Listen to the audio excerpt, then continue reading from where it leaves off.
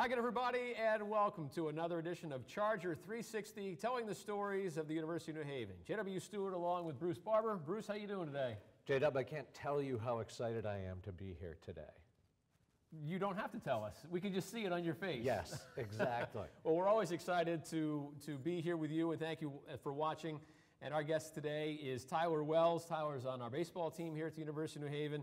He's also a grad student pursuing his MBA with a concentration in strategic leadership. Tyler, welcome to the show. It's good to see you. Yeah, thank you for having me. I'm excited to be on and try to answer some questions to the best of my ability. Very good. So you're in the media. We'll get to that. So you're kind of on the other side of the media. Usually you're asking the questions. Yeah, I get to see kind of the luxury of both, so it's fun. So tell us where you're from and your background and how you ended up here at the University of New Haven. Yeah, so I'm from Danville, Vermont. It's a nice little town, northeast Vermont, pretty much Canada. If you forget where it is, it's pretty much Canada.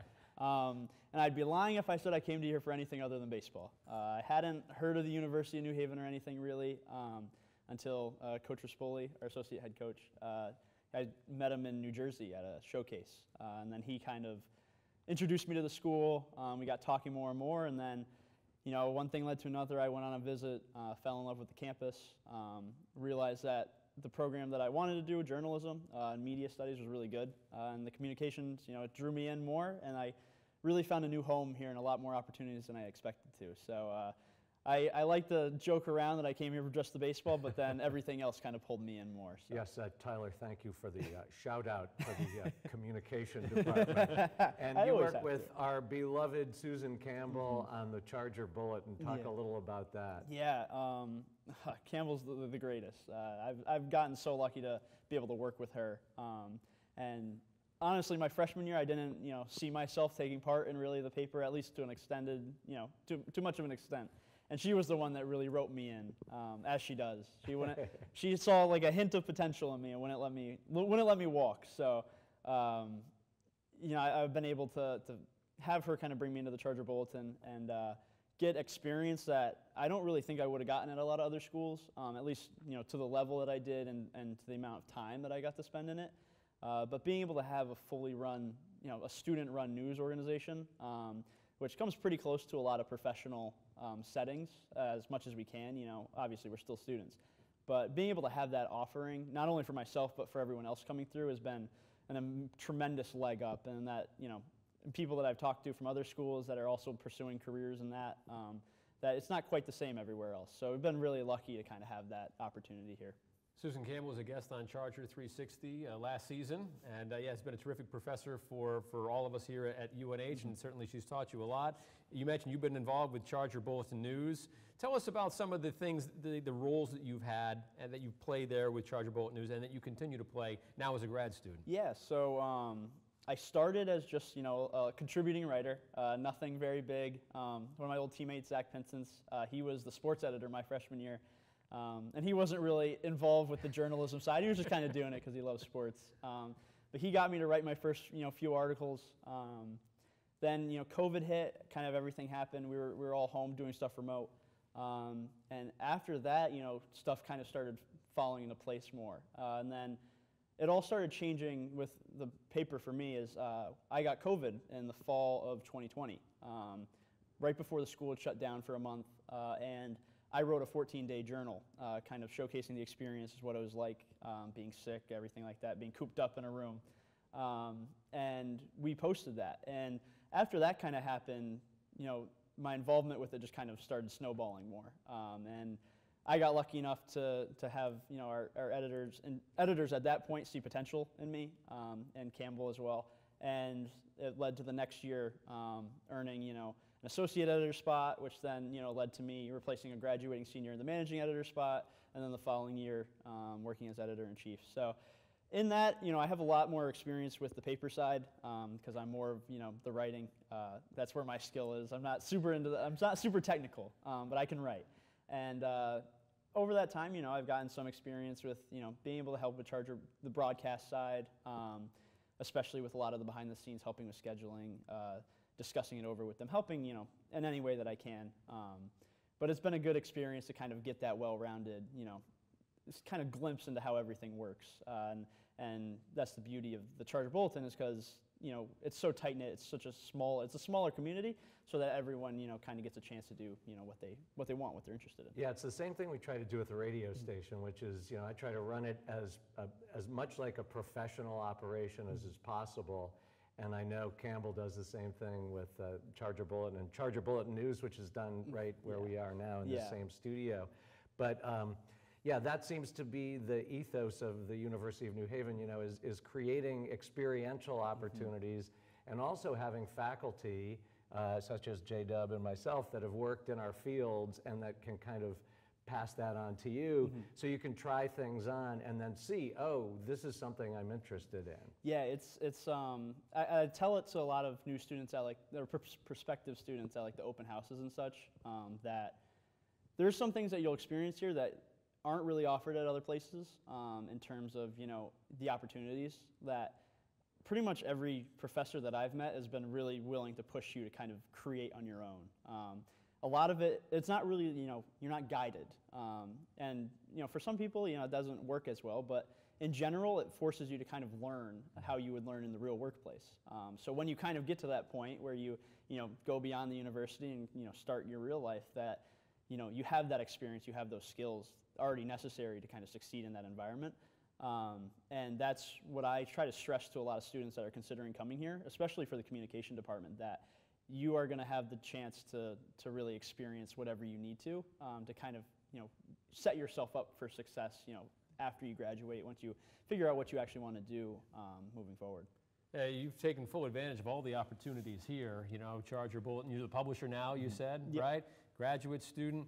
But it was baseball that you mentioned that's what attracted you here in the first place. We got a couple of photos of Tower playing baseball, which we'll put up here in the monitor. What's that experience been like, being on the baseball team? This is a team that has a big-time history at the Division II level. Yeah, it's been an honor. Yeah, I've been extremely blessed for not only to have great coaches, but also a great group of teammates through now my 5th year, through all those years.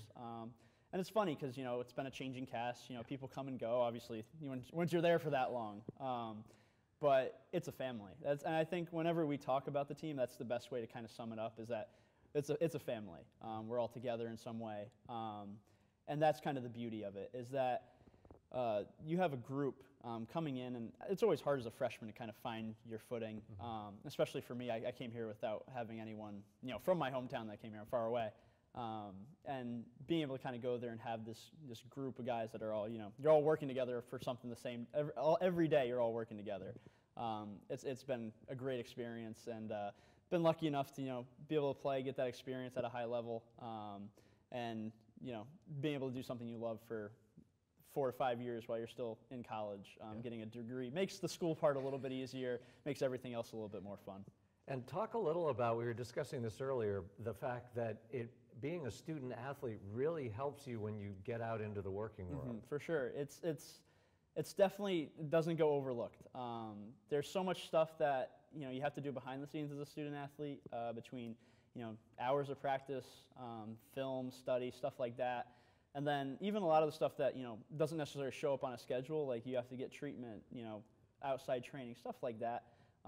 It all kind of pays off in the end because you're so busy. You have to have good organizational skills to be able to manage, homework and doing all that it carries with it inherent skills and traits that look appealing to employers. So when that kind of shows up on a resume, they see that someone, was able to kind of balance that, work and sport balance and school balance, and be able to succeed in that. And that, for a lot of employers, and what I tell my teammates, is that it's tough to deal with now, but once you kind of get to that point and you're looking for jobs, it's going to give you a leg up in a lot of ways, and that's what I've been lucky enough to kind of have both of those experiences. You've been voted team dad by your teammates. What's your reaction to that, Tyler? Yeah, it's a funny running joke. Just because I've been here for so long at this point, and I kind of get an idea of how everything works. not only, you know, within the athletic department, but also, you know, around here on campus, just because of all my experiences with the Charger Bulletin too, that pretty much whoever has a question, they can come to me, and I'll answer it. I also, you know, try to make sure everyone, you know, is getting home safe, you know, they're being, you know, doing smart things, and I think we need to get him set up with a dad clothing line. Get him some dad jeans, some of the sneakers. yeah, it's funny. And especially now, this year especially, we have a younger group. Yeah. We have a lot of new guys, you know, first and second year students that it's funny to kind of see how the changing of the guard kind of goes. We graduated a lot of players last year, but there's a lot more questions, a lot of the little questions that they need help with, and I'm lucky enough to kind of have that experience, kind of know what to tell them when they need it. I can teach them some dad jokes.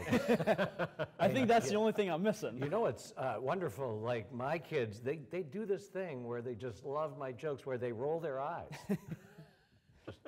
That's the best part about our guys. They love it. Our guys, they'll definitely, you know, razz me a little bit because I am the team dad, and That's beautiful. you know, it's just like having a group of kids where Yeah, they'll that's you know, try to fabulous. get on you, and but it's a family, and you know, being able to kind of fit into that dad role, something that I enjoy, and something that, you know, is definitely a good experience for me, you know, moving forward, and hopefully leadership positions at some point in my future. So long as they're not hitting you up for money. Hey, Dad, I need money to go get pizza down Yeah. at Pepe's and If I was on- Sally's. And if I was on that team, I'd be the team infant. Would be really it, you know. Yeah, I'm trying to avoid helping them all the financially, but if I can guide them at least a little bit in their Dad. time here. How is the team shaping up this year We for should, 2024? We should be good. I get that question a lot. Yeah. Last year, we had a lot of talent. We were very old. We had a lot of guys that had come back for their COVID years. And, you know, we were on the right path. This year, you know, we're very young. We've got a lot of new faces, mixed with, you know, some of the older guard are still here. But for the most part, you know, we got, you know, a lot of new guys where it's like you have kind of question marks. But the talent's there. We're all super close as a team, and I think we improved in the areas that are not necessarily, they don't always show up on the stat sheet, but we improved, you know, speeds, we're faster, better defensively, deeper, which is really important, playing a 48-game schedule.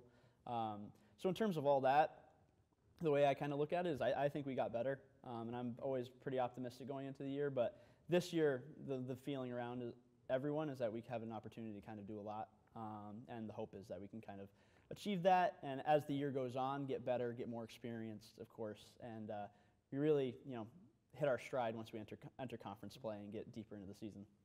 You know, you've touched on it, and it's not the first time I've heard it. It's interesting is right now we've got the class, it's the graduating class is going to be that class that started during COVID.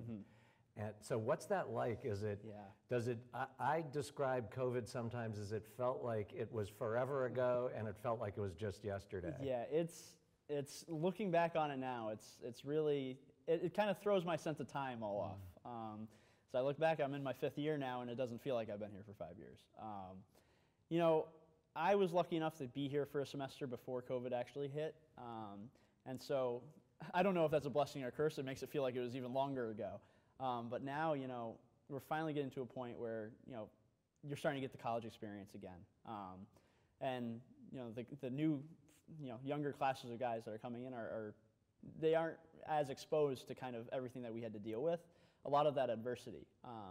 And I think it's an edge for a lot of people that went through it, especially, you know, in the college setting and for college athletics, is that it was something that caused a lot of uncertainty for you know, over a year, and being able to kind of be at this point now where you know you're going to play for the most part, like, and you don't take it for granted anymore.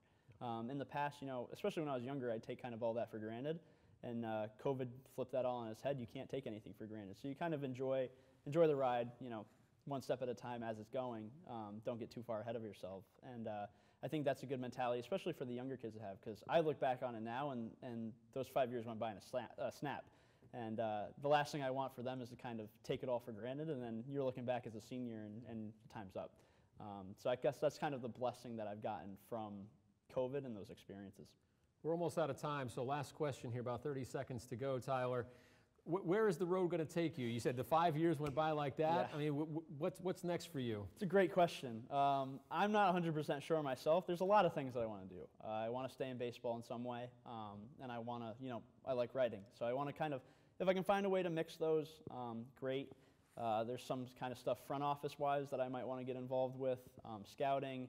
Obviously, with the journalism side, I'm always interested in all that. So kind of have to see where it takes me, in the next couple years, and then just kind of know that everything's going to happen for a reason and trust that. But I'm looking forward to kind of figuring it all out. I have the feeling he's going to do just fine.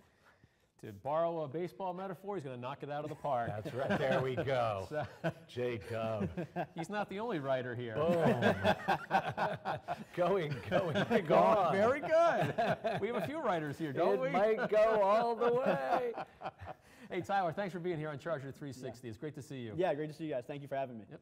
That'll wrap up another edition of Charger 360. For Tyler Wells and Bruce Barber, I'm J.W. Stewart. Thanks for watching. We'll see you next time on Charger 360, telling the stories of the University of New Haven.